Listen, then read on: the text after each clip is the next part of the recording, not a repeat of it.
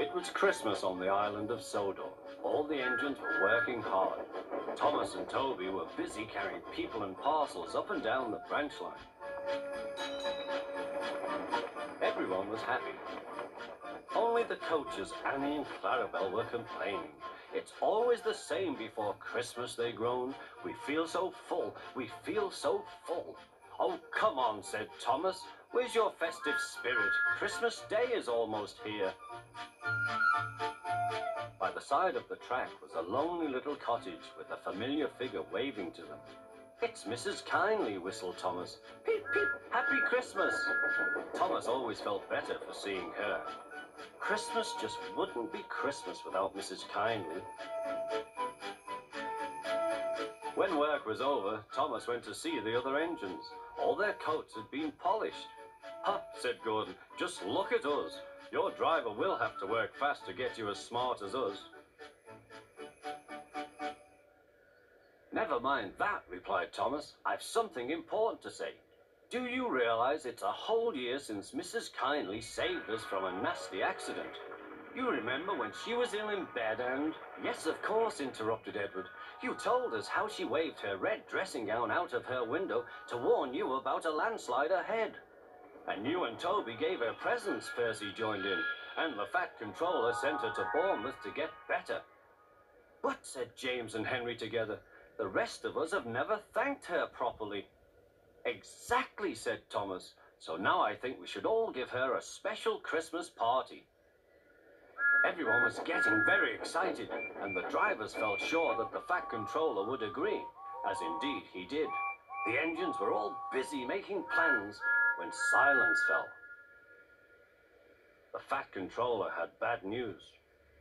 "The weather's changed badly. Mrs. Kindly is snowed up. Toby says he'll help to rescue her. You must help too, Thomas. There's no party unless you do." Thomas hated snow, but he said bravely, "I'll try, sir. We must rescue her. We must." "There's a good engine. You and Toby will manage splendidly." Thomas charged the snowdrifts fiercely. Sometimes he swept them aside, sometimes they stuck fast, and the men had to loosen them.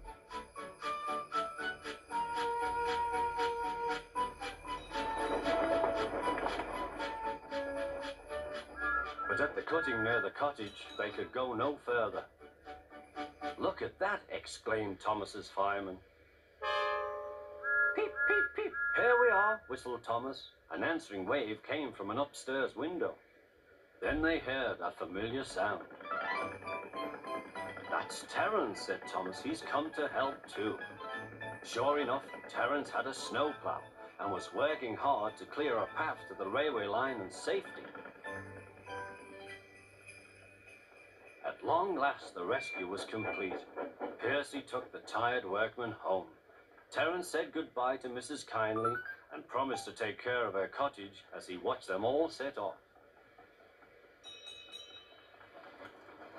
The engines made good time. No more snow had fallen, but the yard was dark.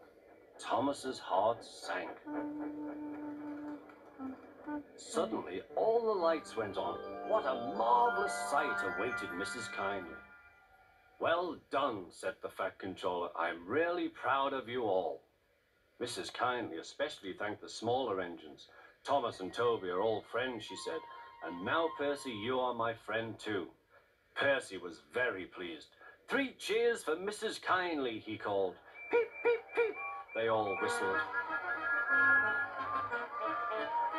We wish you a Merry Christmas. We wish you a Merry Christmas. We wish you a Merry Christmas and a Happy New Year. Thomas the Tank Engine and his friends thought it was the best Christmas ever, and Mrs. Kindly could think of nowhere she would rather live than here with them on the island of Sodor.